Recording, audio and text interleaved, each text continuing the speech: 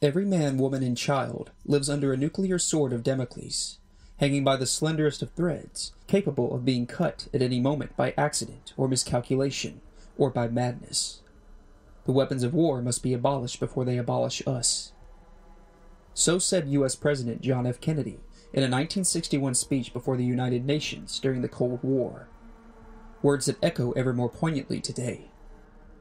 And while the true risk of nuclear warfare remains relatively slim, owed to the massive deterrent that is the mutually assured destruction doctrine, total nuclear war will always present a non-zero chance of occurring as long as such weapons exist. During the atomic age following World War II, when new emerging superpowers were testing these apocalyptic weapons, governments were preparing themselves as well as their military for the unimaginable scenario that is nuclear warfare. Numerous U.S. military operations took place in nuclear testing sites abroad, as well as on American soil. Pitting U.S. servicemen against these weapons in the field, the U.S. military conducted live-fire nuclear war games, the goal being to understand the physical and psychological effects of nuclear weapons on infantry during a large-scale American invasion scenario. The majority of these military servicemen had no idea what they were about to experience until just moments before it happened. This was the ordeal of those who in time would come to be known as the atomic soldiers. A true horror in history.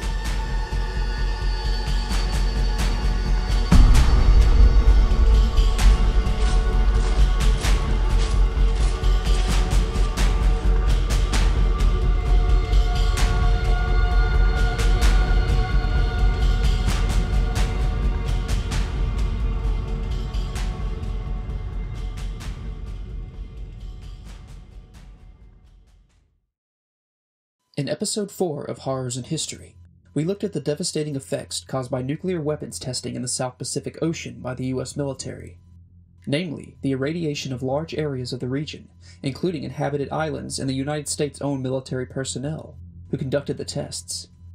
And while a whopping 67 nuclear bombs were detonated across the South Pacific waters and islands, the U.S. was simultaneously conducting numerous atomic tests on its own soil. In the southwestern state of Nevada, the military had cordoned off over 1,300 square miles of the state. Their objective, to conduct live-fire exercises with atomic bombs, while practicing troop movements and other war games. This set of exercises was codenamed Desert Rock, beginning in 1951. Over the next several years, the military would conduct the exercises in phases, detonating multiple nuclear payloads, typically under 1 megaton, or less than 1,000 kilotons. The U.S. Army, accompanied by the Pentagon and the Atomic Energy Commission, hoped to gain vital data from these tests and ascertain what a real nuclear battle may look like.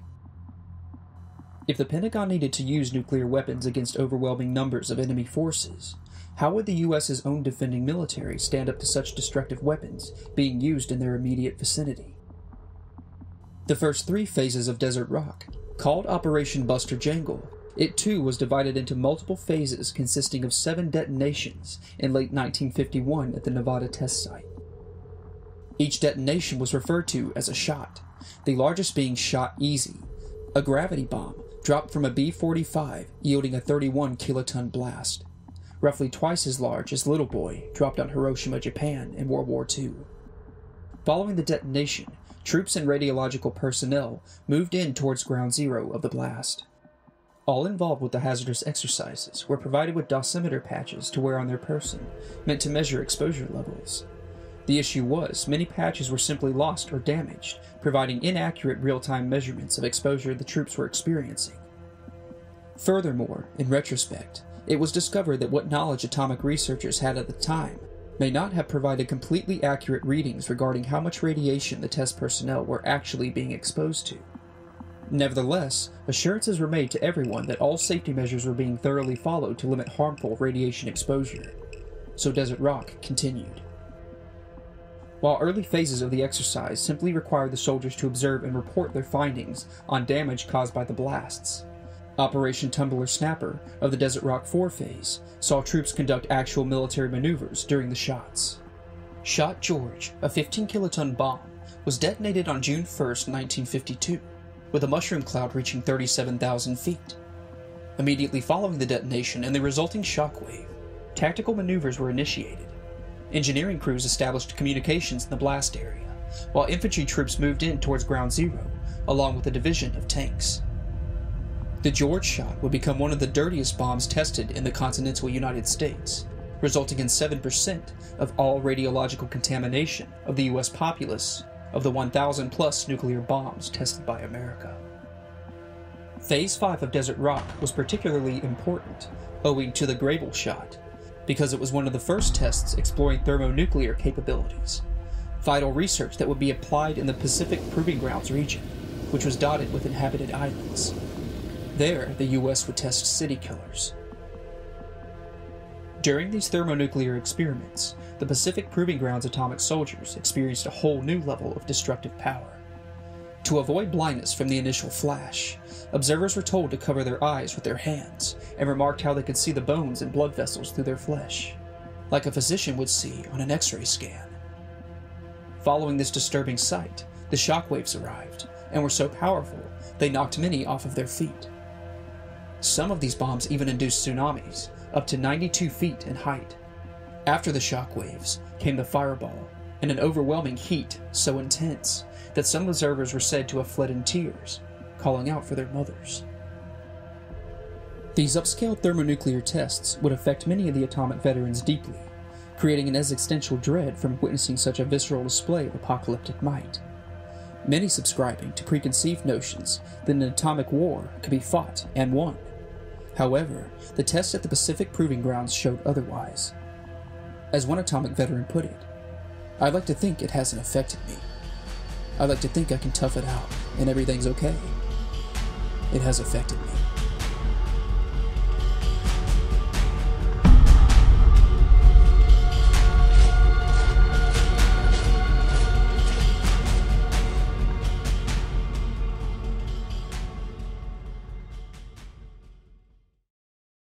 Following the 8th phase of the Desert Rock atomic tests in the Nevada Proving Grounds, having detonated 100 atmospheric nuclear devices, the Pentagon finally decided to end the program. While claims were made that crucial findings were discovered from the data collected during the tests, Desert Rock also showcased the futility of nuclear weapons on the battlefield, despite their catastrophic stopping power. For example, it was concluded that fortified trenches with heavy overhead protection could adequately protect troops from the destructive blast of an atom bomb, dropped only a few miles away. However, the time it took to construct such defensive positions, around an hour and a half approximately, was determined to be too much time, leaving soldiers completely exposed to the bomb's dangers. Furthermore, the level of radiation exposure the soldiers endured is thought to have been greater than what they were initially led to believe. It did not help matters that radiation decontamination procedures were disturbingly minimal compared to how it is handled today. Servicemen recounted how the irradiated livestock were scrubbed down thoroughly with soap and water, while the troops were brushed down with brooms. Unfortunately, this is all that was considered to be necessary in removing radioactive contamination from exposed test personnel. And the Desert Rock soldiers weren't the only ones receiving harmful amounts of radioactive contamination during the exercises. A sharp uptick in leukemia and bone cancers in Utah and elsewhere was noted between the years 1955 to 1980, due to fallout from the Nevada nuclear tests being carried over the region by westerly winds. For the atomic soldiers, many would view the nuclear tests they participated in as just another day at the office, with most being more concerned about the typical dangers of combat rather than nuclear war. However, the true nature of the tests was not lost on some atomic veterans, who acknowledged that they felt like guinea pigs. And while many of these atomic soldiers would carry mental scars from their experience witnessing such overwhelming firepower, the majority would suffer physically as well in the years to come.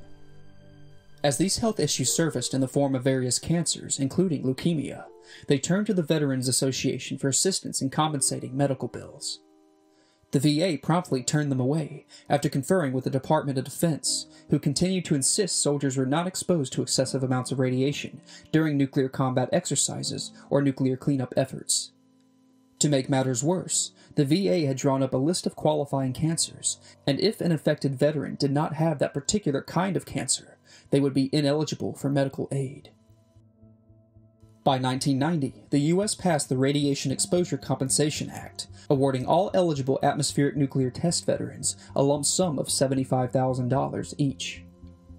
In 1994, the Clinton administration created the Advisory Committee on Human Radiation Experiments, tasked with investigating nuclear testing between 1946 and 1974.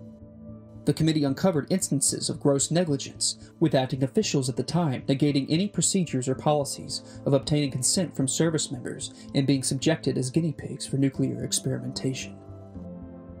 Efforts continue in the courts and on Capitol Hill today to properly compensate these veterans and their families. President Biden signed legislation in 2022 called the PACT Act, which greatly expands eligibilities for military veterans exposed to toxic chemicals while on duty. Though for many of the atomic soldiers, this feels like a development that is too little, too late. For all the sacrifices they perceived would be made on their part for their country, the secretive designation as human lab rats for nuclear war experimentation was likely not within anyone's expectations.